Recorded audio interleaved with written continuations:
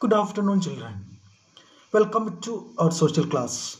Okay, last week you are and we I am also very busy with the midterm exams and you are very tensed and your all the exams over today and you are free from that tension and so now you have to active for listening and doing again social class and all other subjects. Okay, and you have to recharge yourself and you should be energetic and see all the things well.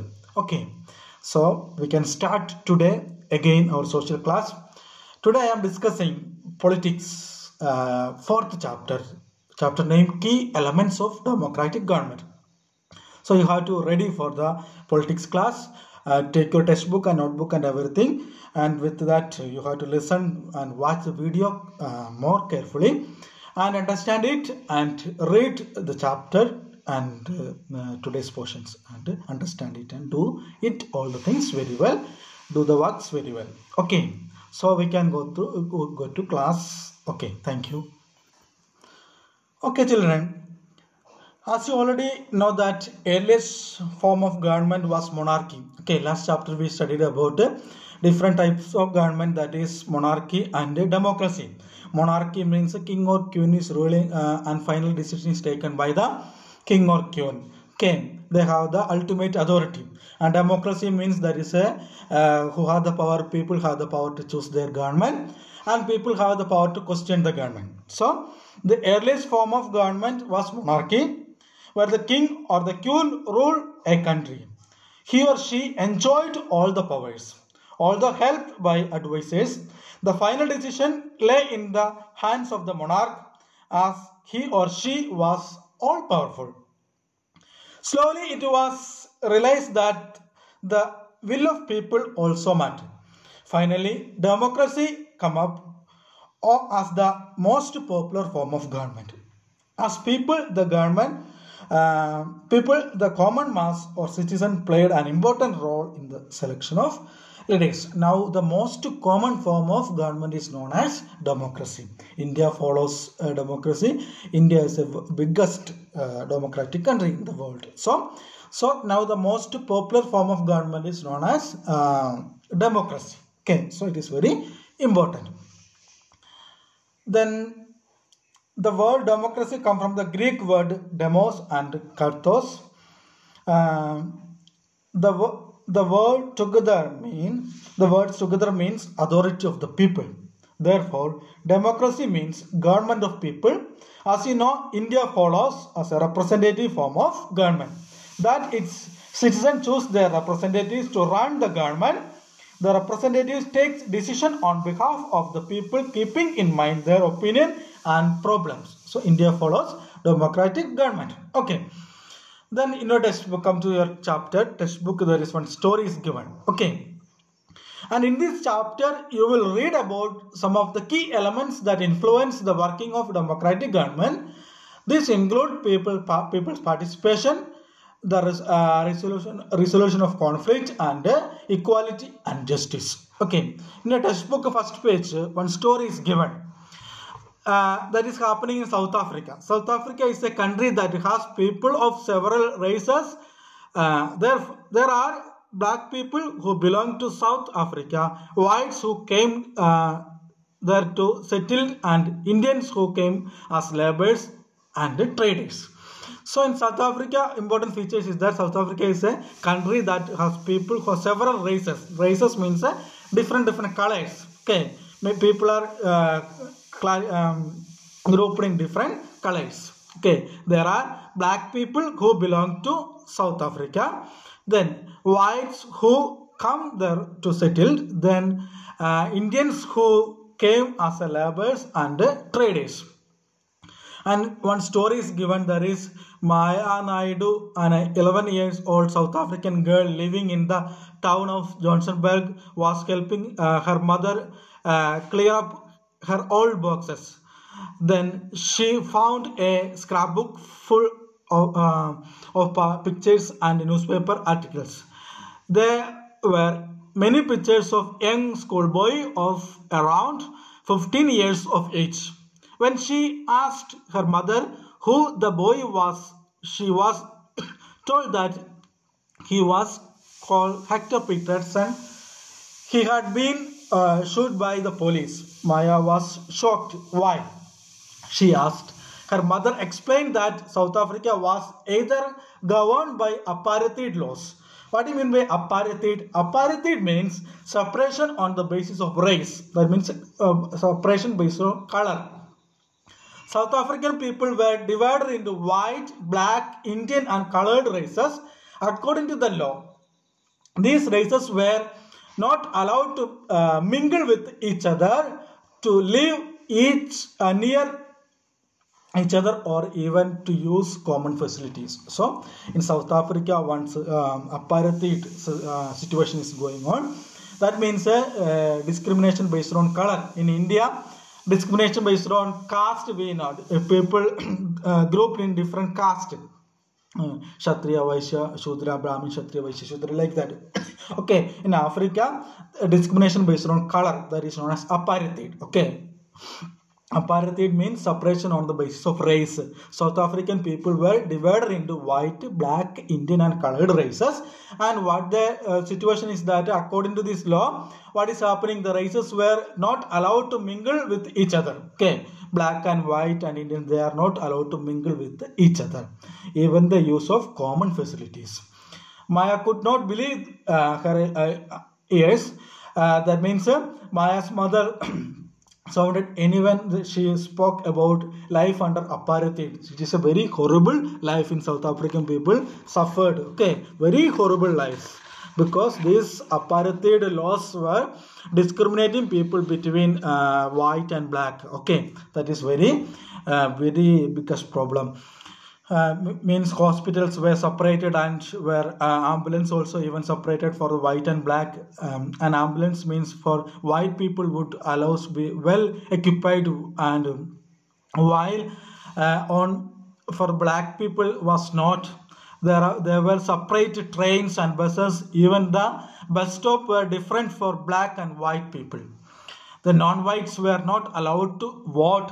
The best land in the country was reserved for the white people, and non-whites had to live on the worst available land.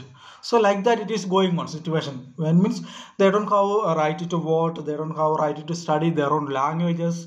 So like that situation is going on. And at last the people started to protest against this one, and especially the leader, the African National Congress group of people who lead the struggle against apartheid, and their most well-known leader Nelson Mandela fought the apartheid system for several years. Finally the succeeded, and in 1994 South Africa became a democratic country.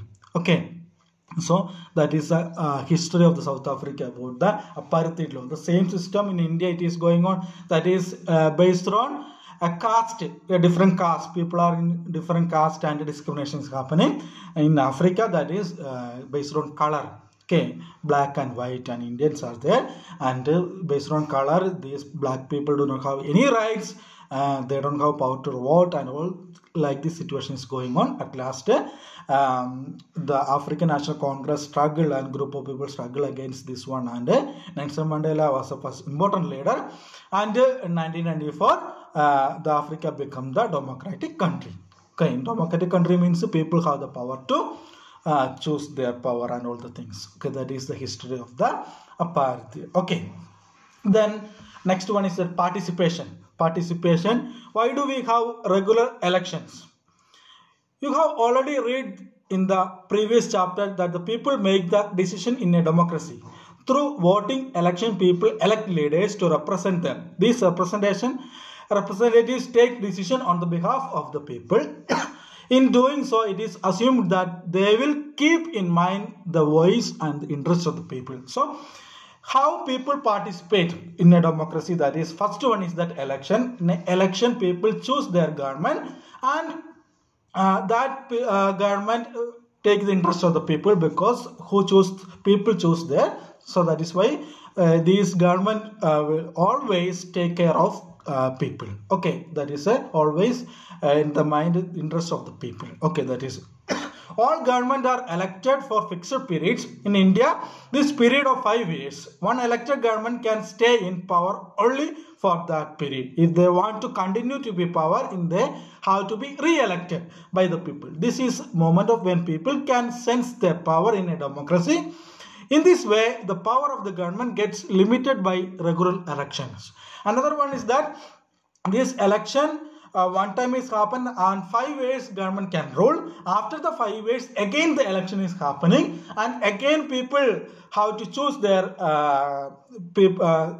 representatives and they form the government. So it is limited in 5 years. Why it is limited in 5 years? If it is too long means these elected people will forget the people and they will do the things for themselves. So that is why this election is and the government period is regulated in 5 years, and after the 5 years again election is happening. So these elected people were vigilant because in the next 5 years if they do well only they can elect. So that is why it is 5 years.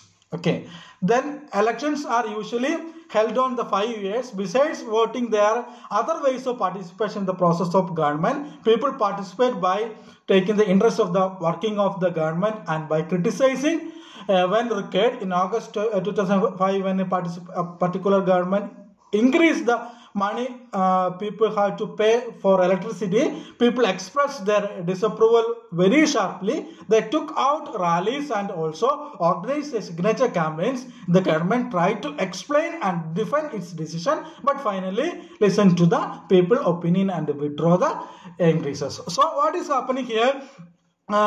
Besides other ways of one way of participation is that election. Another way of participation is that people can raise their voice through media and against the decisions. Maybe the decision is good for the people means not good for the people means they can against that they can raise their voice. Okay, in example is given in your textbook. That is also when the government is increase the price of electricity or the petrol, even the petrol when they are.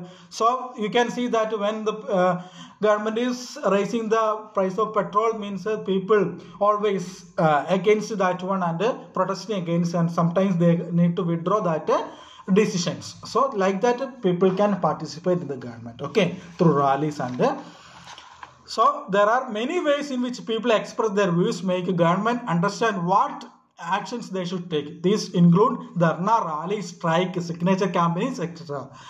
Things that are unfair and unjust are also brought forward. Newspaper, magazine and TV also play a role in discussing government issues and responsibilities. Okay, so there are many ways in which people express their views. That is through these include dharnas, rally, strike. Strikes are happening always. Okay, signature campaigns and all these things are through these people are raising their voice against the government. If the government is not doing well means if the decision of the government is against the people means people always against the issues raise their voice through newspaper and channels and dharnas and rallies. Strikes are happening like that, it is going on. Okay, so in the newspaper you can see many examples. Okay, like that all the issues are taken. So like that people participating in the governments. So today's class is going to over. The important points we're discussing, that is most popular form of government is democracy. People played an important role in the election of leaders. The democracy means the government of the people. India follows a representative form of government, that is citizens choose their government. Then we studied about apartheid and the situation of Africa. Apartheid means suppression on the basis of race. Then participation, how people are participating. One is election, through election, then through criticizing government, that they do through rallies, signature campaigns and dharnas and strikes. And newspaper, magazines and TV also played an important role in a democracy for the participation of the people. Okay, so today you have to read the fourth chapter, today's portion. Okay, and up to page number 38 you have to read and understand it and do the work very well. Thank you.